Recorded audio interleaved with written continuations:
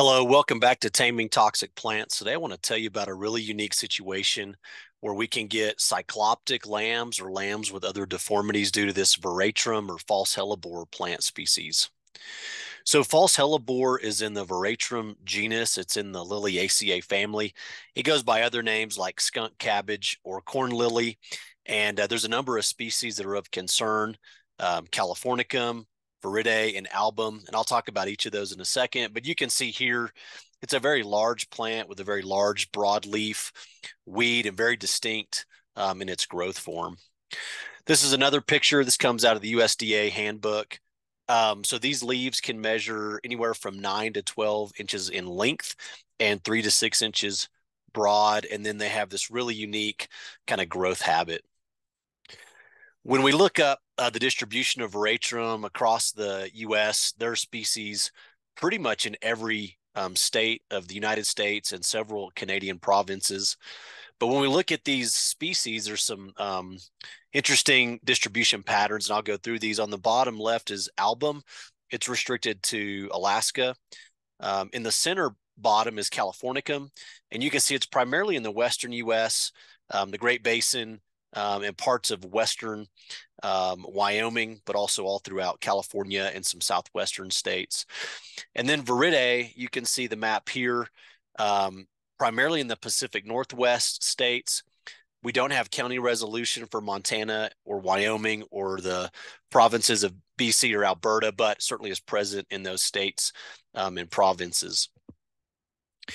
So in Wyoming, there's multiple of these Veratrum species that are possible. They tend to grow on moist meadows and hillsides at pretty high elevations, ranging from 6,000 to 11,000 feet, and they emerge rapidly after snowmelt. Now, the primary issues are going to manifest in sheep. There is some evidence that they can occur in llamas and goats as well. We don't know as much about problems in cattle, but there is a potential for risk there. There's no evidence of problems in horses or wildlife at this point in time. In terms of the toxin in Veratrum, it is a steroidal alkaloid, and these have teratogenic but also abortifacient effects. Teratogenic meaning it affects the growing embryo or fetus, and abortifacient meaning it can cause abortions. The primary alkaloid that we're concerned with is called cyclopamine, and I just want to point out the prefix of this alkaloid is cyclop, which will be informative as we get into the symptoms. So here's the problem. False hellebore is generally unpalatable. It's not grazed unless animals are hungry or if it's one of the first plants to green up. And so as we move sheep, particularly into high elevations as snow melts, this could be when this problem occurs. Now, it's most toxic early in the season and it decreases as it matures.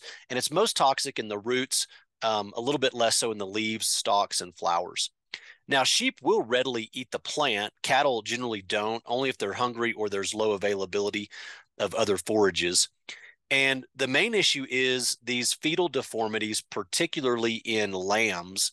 One of those is cycloptic lambs. And so you can see the picture here from the USDA plant, poisonous plant handbook that shows that. It can also cause parturition or lambing problems in the ewe because gestation is extended up to 240 days and the fetus can weigh up to 30 pounds. And that's pretty extreme because typically gestation is about 152 days and lambs are going to weigh anywhere from 8 to 9 pounds. So really severe problems for those females trying to have those lambs.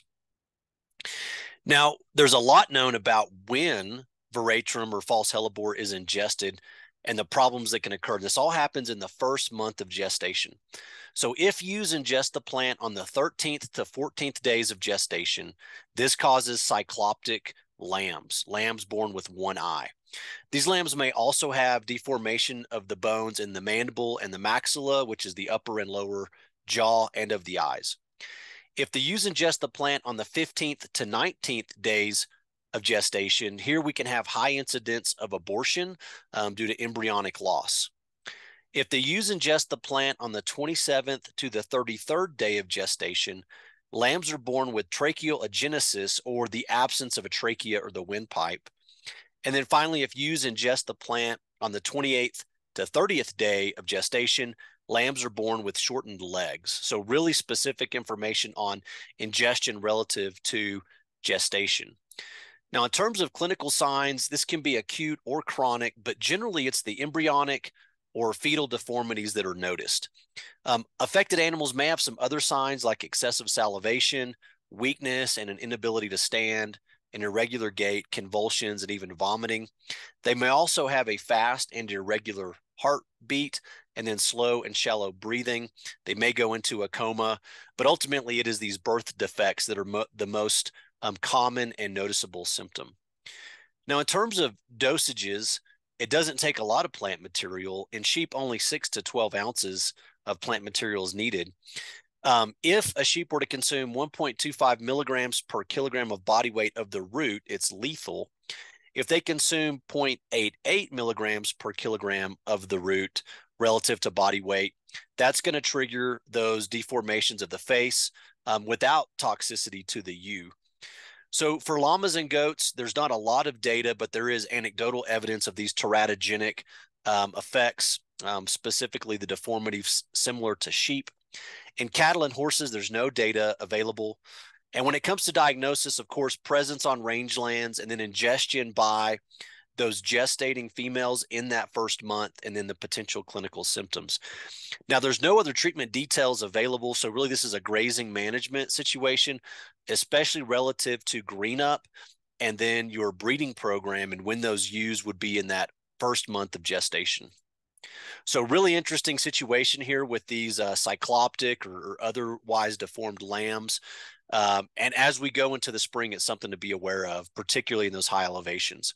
So again, here's these additional resources for you to consider and my email. And remember, if a poisoning does occur, always consult the appropriate veterinarian or medical professional.